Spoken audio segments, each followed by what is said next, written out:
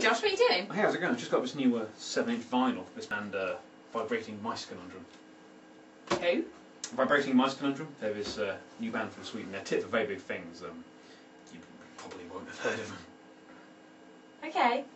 I didn't know you collected vinyl. Yeah, for about a year now. Year and a half. Oh, you going to get some decks then? No. You going to play them on something else then?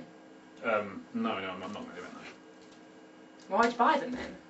Well, think about it. It's like an investment. If Vibrating Mice Conundrum become really big, everyone's going to want a copy of their debut 7-inch single, and I've got one, so I can sell it for a massive amount of profit. That will never happen. Why not? Vibrating Mice Conundrum are not going to be big. You're spending your own money buying something you're never going to use and you're going to have to take care of for another 10 years. And even if they do make it big, you'll be so emotionally attached that you won't want to sell it. Yeah, but if this said Oasis on it and I got it like 20 years ago, I could sell it now and I'd get loads of money. I'm sure there are loads of bands that were around when Oasis first started out that didn't make it big. I mean, what about Gay Dad?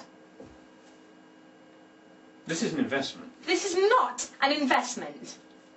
I'll have it then. Don't take it out of its cover. Why not? Well, sorry, it seriously devalues it if you even take it out of its cover. Oh!